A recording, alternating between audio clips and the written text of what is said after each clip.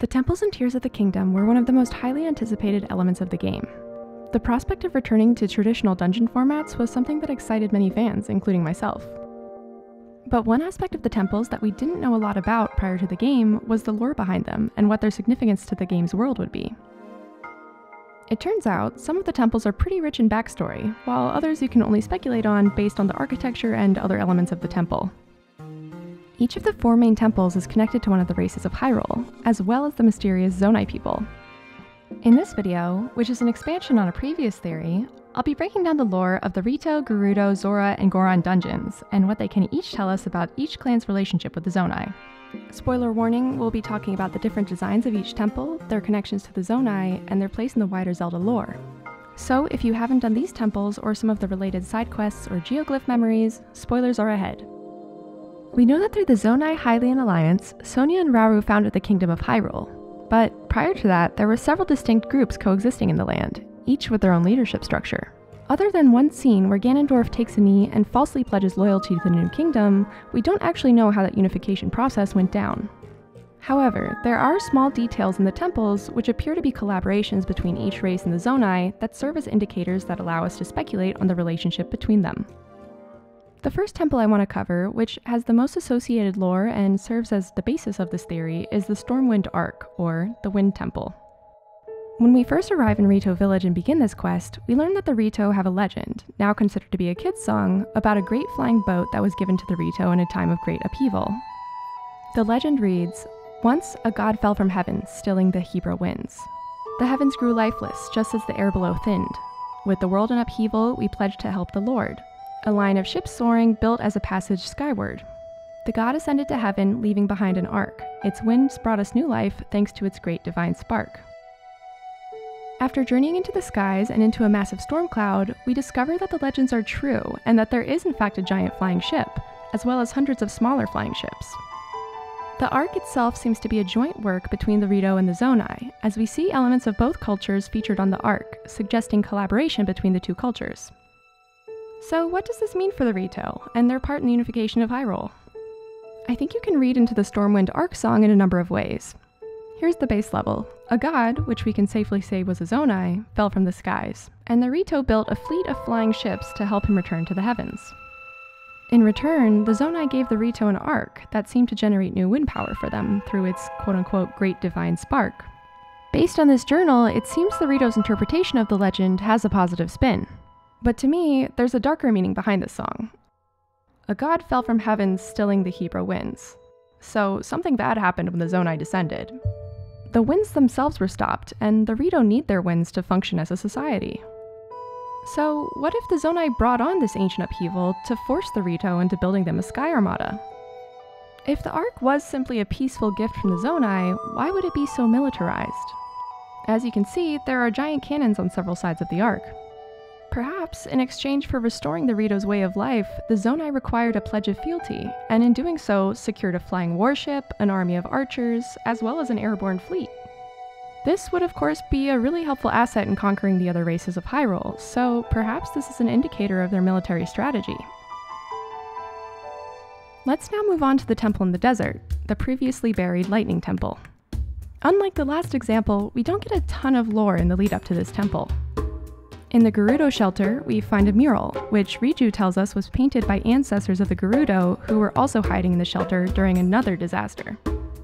The mural doesn't give a lot of details about the temple itself, but rather serves more as a puzzle roadmap on how to reveal the temple. And after solving the puzzle, which in a familiar twist uses a triangle of light to reveal the temple, we learn that the Lightning Temple's alternate name is the Mural's Myth, risen from the sands. The actual purpose of this temple is a bit of a mystery, but there are a few interesting tidbits we can pull. The overall structure of the temple is a pyramid-like design, with a wide base and tiered layers. The interior shows both Gerudo and Zonai influences, but unlike the Sky Ark, the layout here may have greater meaning. For example, the basement of the temple and the higher levels are very different in their design. The base seems to be older and more traditional, narrow tunnels filled with flaming booby traps and graves housing Gibdos. When taking a look at the real world, this suggests a similar function to the ancient pyramids of Egypt, which served as tombs to the pharaohs. Maybe the bodies that were buried here, rather than in the simpler Gerudo graveyard down below, were given special treatment, possibly due to being ancient leaders of the Gerudo. Like the Egyptians, they appear to have been buried with certain items, including weapons, to take to the afterlife. And while some of the tombs are simply covered by slabs, I'm willing to bet that all these statues are actually sarcophagi of ancient Gerudo queens.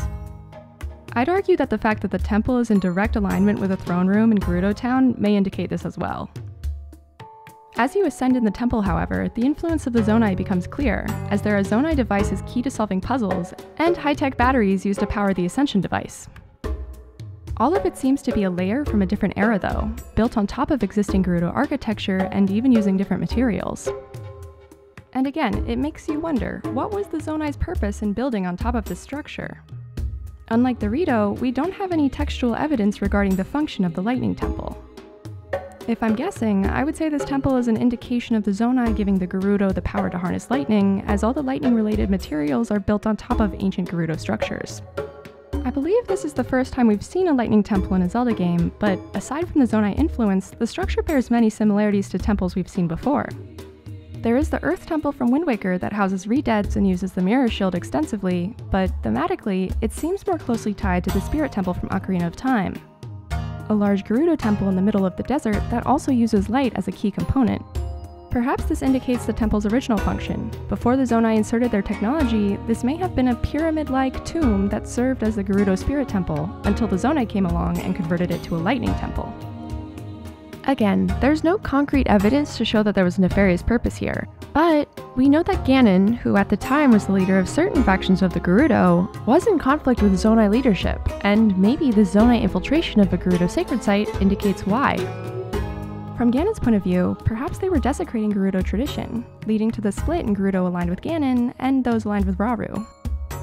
Ultimately, we know the Zonai Hylian alliance succeeded in unifying the groups to form one kingdom, although it resulted in many losses.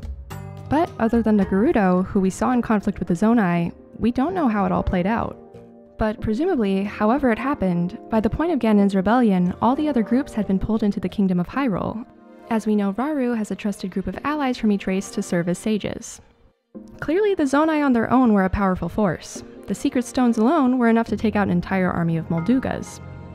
Perhaps their technology was intimidating enough that the other kingdoms joined peacefully, but it's hard to believe that it would have gone as smoothly as that.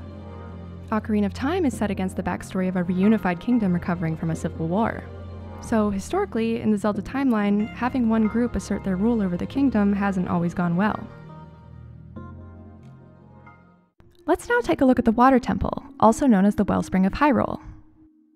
At the start of our quest, we learned from an ancient tablet that to reach the temple, you have to go through a fairly elaborate process. First, you must shoot a scale from the Zora King through a teardrop-shaped rock on a sky island, which then unlocks a portal to the Zora Waterworks below. The Zora Waterworks are a system of pipes located in an underground chamber beneath the reservoir, which, when flooded, allows Link to reach a Zonai-style pedestal at the top. Interacting with this opens up a giant waterfall that connects the reservoir to Wellspring Island far above. Now, at first you might think that this is a needlessly complicated way to access the temple, but there's actually some interesting lore that supports the reasoning behind this, which I'll return to in a bit. But first, let's take a closer look at the Wellspring. To reach the Water Temple, you first have to ascend a chain of islands leading up to the temple, stretching so high that we begin to experience lower gravity.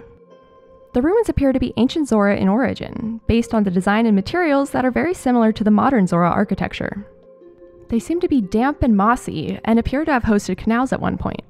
In between the biggest ruins, there are waterfall generators throughout that would allow transportation for the Zora. The fact that the temple physically requires assistance from the Zora to access, both through the King's Scale to activate the Waterworks, and in that only Zora, or a Hylian wearing Zora armor, can ascend to the Wellspring via waterfall, are our first indicators that there was a positive relationship between the Zonai and the Zora. The waterfalls are a key component here. In the ancient texts, they're referred to as a watery bridge that connects the Zora to the people of the sky, and Sidon even says waterfalls are no different to us than a path. Now that we've taken a look at the approach to the Water Temple, let's take a look at the temple's design itself. As with the other temples, we can see distinct architectural styles and materials used throughout. However, in my opinion, this appears to be the most cohesive integration of Zonai design of the four temples. There are definitely clear Zora influences. We see Nehru's crest carved into the stonework, as well as elephant-like statues pouring down water, perhaps a reference to Varuta. But the Zonai presence here seems to have been built at the same time rather than having been slapped on later. The Zonai devices throughout seem to be designed with the Zora in mind, using water-based modes of transportation to navigate the space. The design of the water temple sort of disproved my theory that the Zonai were hostile conquerors, but all I can say is that perhaps they were more willing to collaborate with some cultures than others.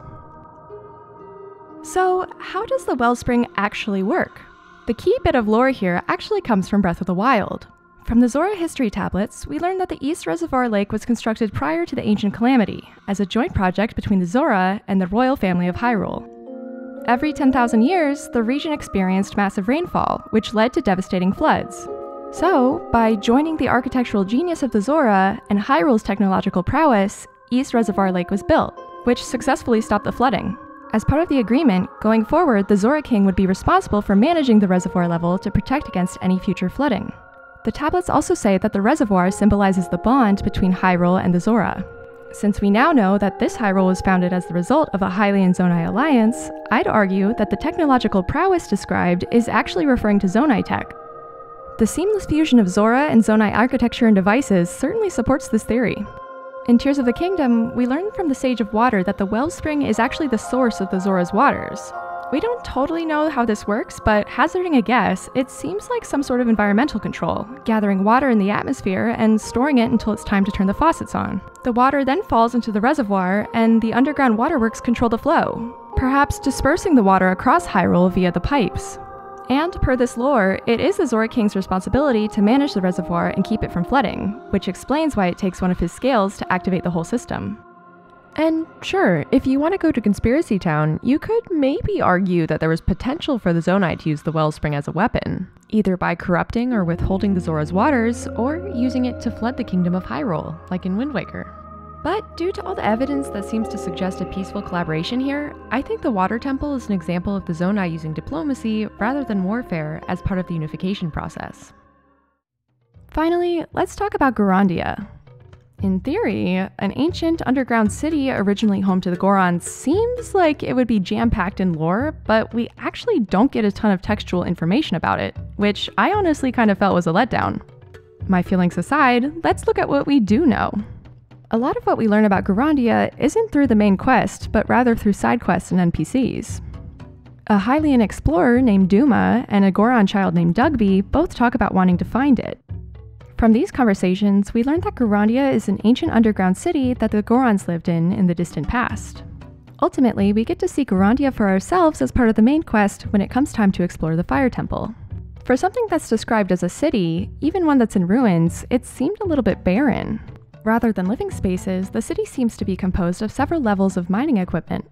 I thought this was really odd and a little unexpected, but the more I began to explore Gorondia and think about it, the more I realized what the dungeon really reminded me of.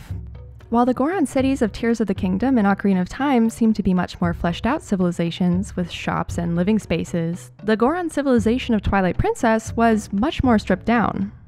If that game's Gorons had living quarters, they were hidden from Link.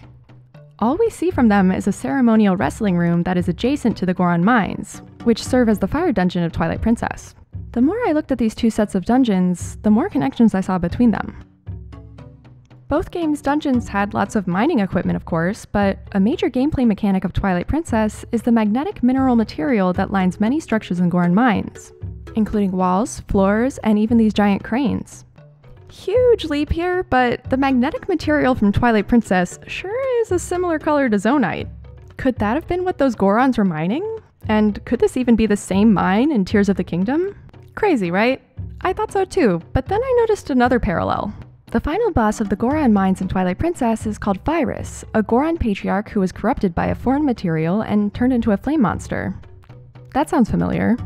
But what really struck me here was how similar the room from Twilight Princess was to the Tears of the Kingdom boss room. At first, I couldn't really figure out what the point of this room was. From the outside, it seems kind of like a forge harnessing the lava, but the inside didn't seem to have much purpose, until I started looking for these comparisons. Like Twilight Princess, it appears to be a large ceremonial dome of a room, with a circular floor that could be a callback to the wrestling Gorons of that game. The door to Gorondia's boss, while it could be a Dodongo, also evokes Virus to me. especially the locks, which kind of reminded me of how Fyrus had been chained down. Again, I know this is a stretch, but if Gorondia is supposed to be linked to a specific Goron culture, my money is on Twilight Princess. Anyway, back to the overarching theory, how does this connect to the Zonai? I've got to say, I think Gorondia is the temple with the least amount of Zonai influence, and maybe there's a reason for that. There are certainly Zonai devices throughout, which appear to assist with the mining process, but it seems like much of the infrastructure is heavily Goron. I'll explain why I think that is, but first, let me talk about what I think the Zonai's motivation for coming down to Hyrule was, because I think it's related. I believe the Zonai descended to the surface because they knew there was a limited supply of Zonite in the Sky Islands. This shortage is confirmed by one of the constructs on the Great Sky Island. So, to gather more Zonite and continue to power the technology of their civilization, the Zonai had to find new sources. Ultimately, I believe their purpose in uniting the kingdom and subduing the existing cultures of the land was simply to eliminate any resistance to their mining efforts. So, tying this back to Gorondia, as Hyrule's premier miners and the only civilization that we know of that lived in the depths, the Gorons would likely be an integral part of the Zonai's mining expeditions. So it would definitely behoove the Zonai to collaborate with them in a peaceful manner. The Gorons had a wealth of skill and knowledge about the area, and perhaps they shared their knowledge in exchange for the Zonai just leaving their civilization alone, using an isolationist strategy against an overpowered enemy. This could explain why Gorondia has very little Zonai influence, and vice versa, why the underground Zonai mines don't appear to have Goron collaboration. So now that we've looked at all the four main temples, let's summarize the theory so far and what we think we can gather about the Zonai's formation of the Kingdom of Hyrule. First, starting with what we actually saw in the game, we know that the Gerudo were the last to join the kingdom, and that they were in direct conflict with the Zonai. Based on this knowledge, and the design of the Lightning Temple, I believe we can safely say this was not a smooth transition. As for the Rito, I think you can interpret their relationship with the Zonai multiple ways. My personal read on the situation was that the Zonai used force against them in order to construct the Stormwind Ark, which they could then use as a tool to intimidate other civilizations. But maybe they didn't need to. The Zora, I believe, had the best relationship with the Zonai. There's no record of an ancient upheaval being used against them, and the design of the temple indicates a largely peaceful collaboration. And lastly, as I just described, I believe the Zonai had the most neutral, hands-off approach when it came to the Gorons, simply accepting their knowledge of mining the depths and, in return, left the city of Gorondia largely alone. So here's my big takeaway from all this. There are many ways to build a kingdom, and it seems the Zonai smartly used tailored strategies when it came to each society, likely based on the level of resistance they were met with, or conversely, the ways that the Zonai viewed them as useful. I don't think we can say that the Kingdom of Hyrule was formed entirely peacefully. In some cases, I believe the overpowering might and technology of the godlike Zonai were used for intimidation, but in other cases, they may have been able to use diplomacy or trading their technology to gain cooperation. But wait, what about the fifth temple? What's the lore behind the Zonai Spirit Temple, and what could it tell us about the Zonai's quest for immortality? Building off the analysis from this video, I actually have a separate theory on this that I'll be digging into in a future video, so stay tuned for that one. So let me know what you think. Were the Zonai peaceful uniters, hostile conquerors, or something in between? As always, thanks so much for watching, and I'll see you in the next video.